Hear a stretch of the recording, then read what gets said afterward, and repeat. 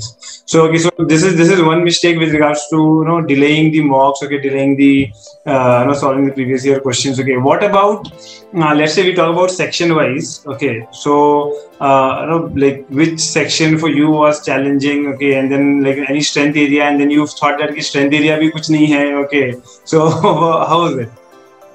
So being an engineer, I thought points was obviously very strong part for me, but when I appeared for mocks, I realized, okay, you don't need differentiation and integration to solve CAT. You need practice and practice, that's all. At the same time, presence of mind, which question to attempt, which ones to leave. And I struggled horribly in VRC. Okay. I think in my 3 attempts, I did not manage to clear the sectional cutoff in first and second attempt. Okay. You know how bad the case is. Yeah. And I ended up spending most of my time in points only. I should be stressing a lot of time on VRC and even LRDI for that sake, but I ended up doing the majority of the time in points.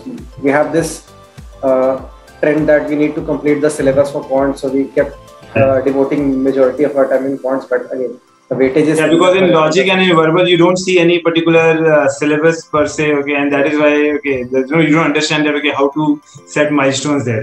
Yes. And also there is about continuity. So imagine solving all the RCs in the first part of the year, in the second part of the year, I'm not solving as much as I am. So I noticed there is a drop in your performance when you're not solving it on an active basis. So if you are working hard till September and then you take the pedal of the accelerator, you will see a dip in your performance. Yes.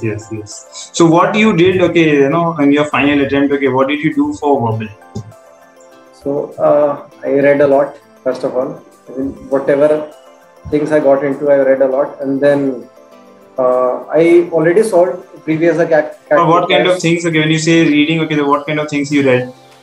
I did not went into any fancy EON stuff, to be honest, because CAT, it is way above the CAT level. And I find it really boring, first of all. So I started reading newspaper Economic Times and editorial. At the same time, I used to read articles. And again, Abhijit sir suggested me that how about you go to an actual newspaper rather than going through your mobile phone, because the overall concept is you have lots of information over there. You don't have time to read all the information. So how do you know which information is relevant given the time you have in the part of your day? Yes. So getting overall idea just from a big set of newspaper is what you have to do, and this is something that you will get only with practice. Yeah. So this is what I follow. Switched from digital to non-digital mode.